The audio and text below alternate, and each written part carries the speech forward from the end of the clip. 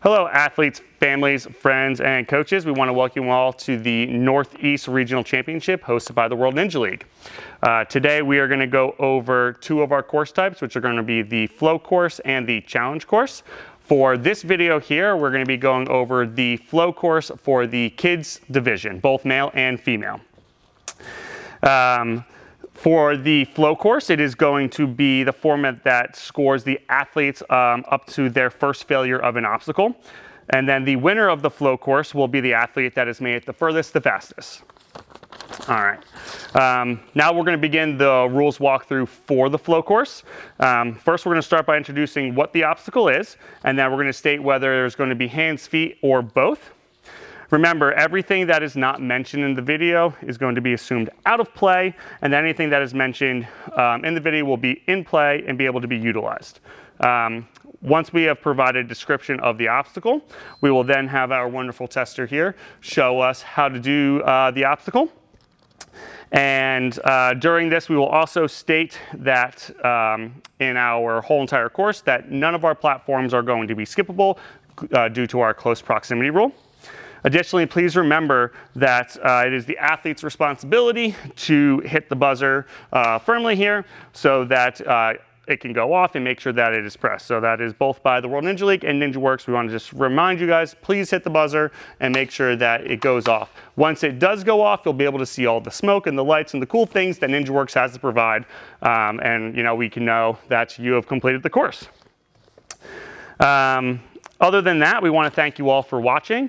And if you have any questions throughout the competition or before your run, please reach out to any of the World Ninja League staff and we'll be able to help you with any of your questions. We want to wish you all the best of luck, and let's get started with our first obstacle. So this is going to be your start platform, which is the red platform here. You're going to be able to utilize the red tops all the way up and through, and this black mat here is going to be your landing platform. So this will be your first obstacle. I'm going to also explain the second one so that our tester can do the both in succession to just kind of show you how the flow is going to work. So after you land here, this is a start-stop platform. So if you were to overshoot this platform, it would be a completion for the first obstacle, but a fail for the second.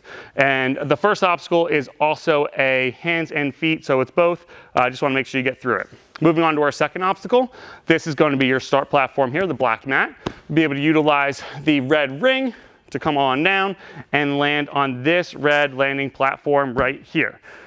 This is going to be both a hands and feet obstacle if you need for some weird reason, but we want to make sure you guys get through it. So we're going to have our tester here do the first two obstacles for us.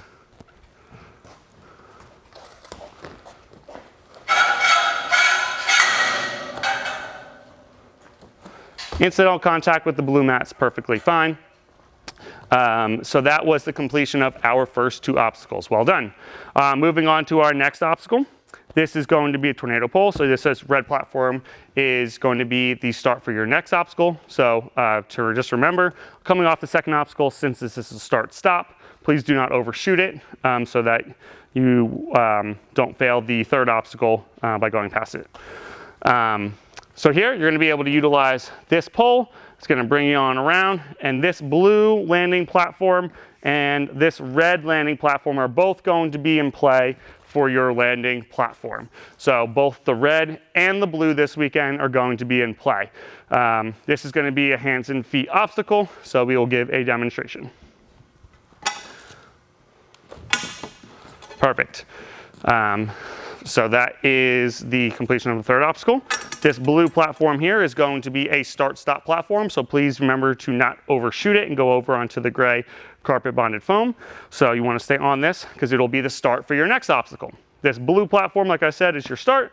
You will be able to utilize the purple mat here, go up onto the wall. If you use the white, perfectly fine, the wall. These two steps are going to be in play. And then this red platform here, also this rope is in play. And this red platform here is going to be your landing platform. That is just a landing platform, so it is, you can overshoot that one as long as you cross the front plane of this obstacle. So you have to make contact with that landing platform and cross the plane. All right, we're going to move on to a demonstration. Perfect, and that is a clear.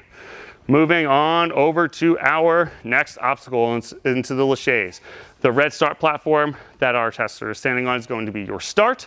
You will be able to utilize the bars here in all of these. And your green platform here is going to be your landing platform. This is going to be a hands-only obstacle, and we'll give a demonstration.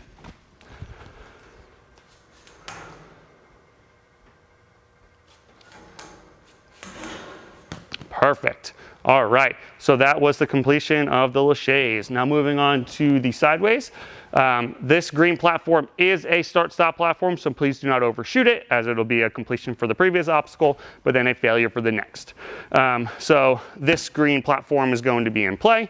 You'll be able to then utilize both the outsides and the inside of the dog bone here, and then for the next parts, you'll be able to use this bar, and this red landing platform here is going to be your finish.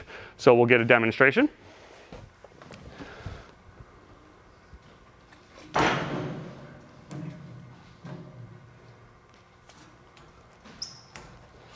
And clear. Well done. All right. So moving on to our next obstacle, the boot scoot.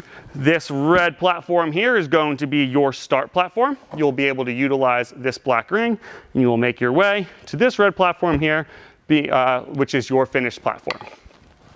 We'll get a demonstration. So that is a start-stop platform, so please do not overshoot it, because you will then fail the next obstacle if you were to go past it. Moving on to our next obstacle here, you will have this red platform as your start platform. You'll be able to utilize hands and feet on the steps here, the angled steps, and you're going to land on this blue platform here as your finished platform. We'll also consider the red to be in play for the finished platform. For some reason, you got a really big jump, you know, you never know. So both the blue and the red are going to be your finished platform. And demonstration. Great, well done. All right, so that is a clear. And now moving on to the next obstacle. So this red platform up here and the red platform down here are both in play for your start platform. So you can use either one if you want to jump from further back, or if you wanted to start closer on this red platform. They are both in play. This is going to be the tic-toc, so you'll be able to utilize the tic-toc here, all parts of the hexagon, this black ring, and the landing platform is going to be this green platform here, mat here. You can utilize the front ring if you need, and this is going to be both a hands and feet obstacle. So demonstration.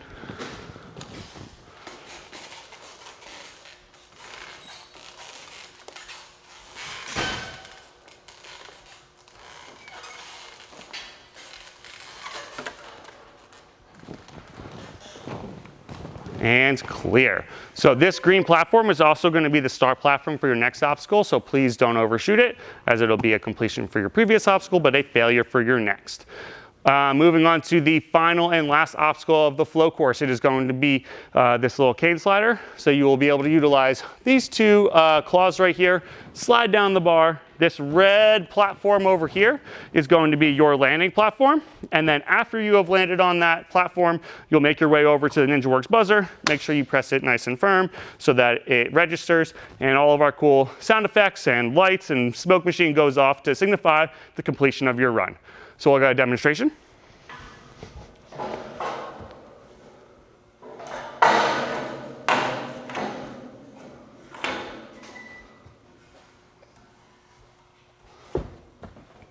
And clear. Well done. So that is a full course clear. Again, this is the kids, male and female course for our flow course. We want to wish you all the best of luck, and we can't wait to see you this weekend.